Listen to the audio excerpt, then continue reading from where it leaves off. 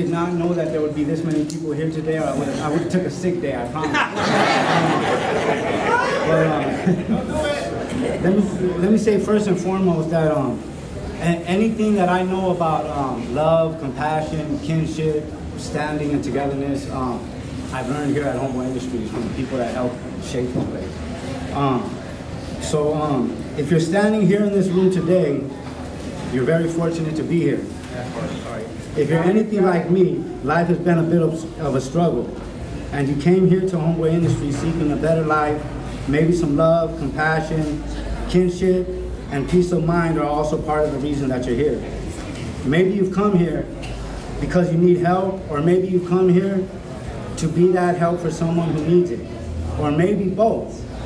You could have discovered while you're here that you found the help you were looking for, and in the process realize that you can help someone as well. Either way, you're here and you're blessed. I can't help but look into the crowds and notice the empty spaces in between us where a homie that is no longer with us would have been standing if he were here today. Because you know just as well as I do that life gets hard, and sometimes the decisions that we make lead to devastating consequences. At least that's been my life story.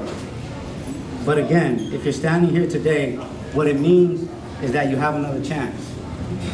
A chance to make things right, a chance to love, a chance to be compassionate and stand in kinship with those who love you and are loved by you. My honest truth is that I really don't know where I would be if G didn't decide to stay here with us in our city. I'm truly grateful for my life today. Those of you that know me know that my life's been a struggle. You know, I'm not perfect. I don't think anybody is. But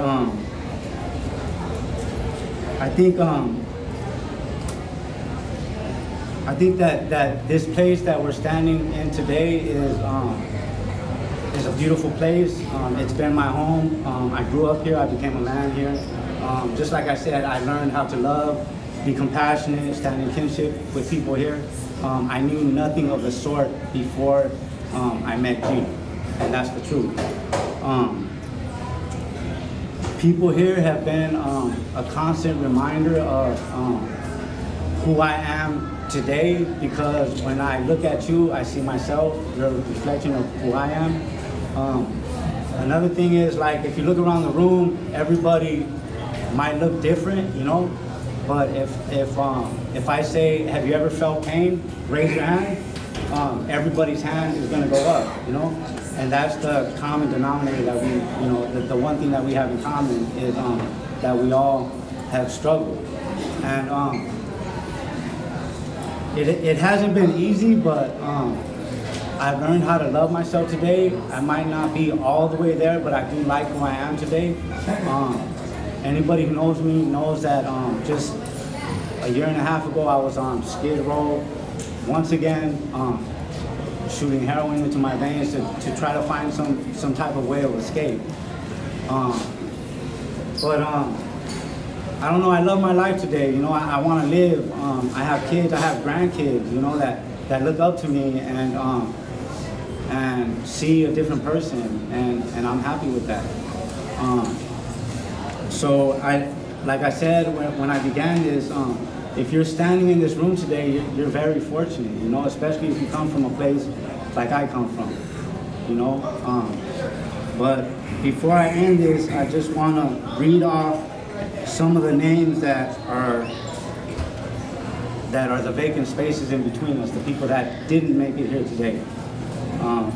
So it's Moreno, Fabian, Colosio, Trey, Matt, Largo, Soy Sauce, Jermaine, Eric, Creeps, Tubos, Magoo, Raquan, Devin, Eddie, and Gumby. This small list of homies represents just a few of those spaces in between. Homies we've lost to the struggle, and if you're standing here this morning, you have another chance to fight.